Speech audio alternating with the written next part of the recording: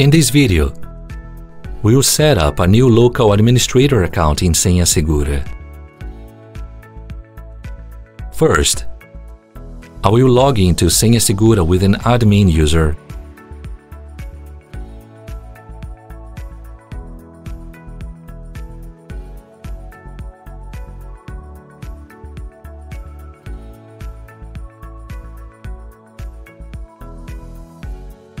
I'll go to the main menu, where I will access the configuration menu,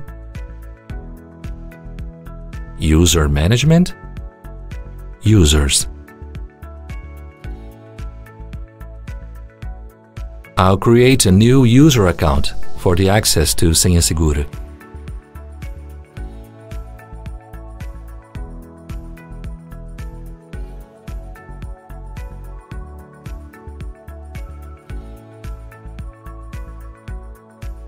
I'll set a new password for this account.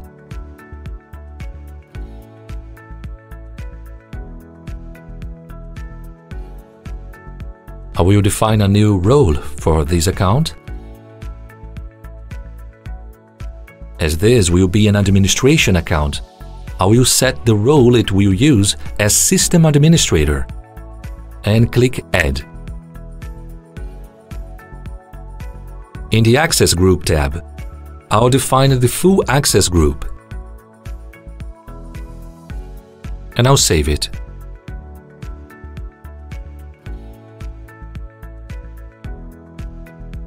After creating this account, I will go to the menu Authentication, Provider by User, and I'll define that this new user will only use the local provider, regardless of which providers I have registered in my application.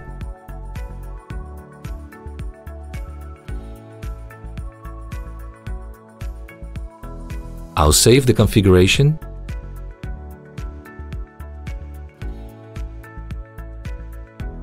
That's it. The new local administrator account is set up. It is important to create a new local administrator account, because in the moment your default authentication provider used by the application senhasegura is unavailable, you can use this new administrator to perform the access and change settings needed to grant access again to the application.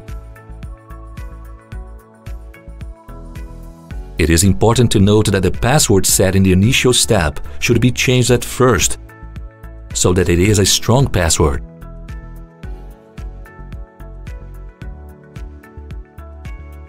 Subscribe to the senhasegura channel, and for more information, see the senhasegura shorts.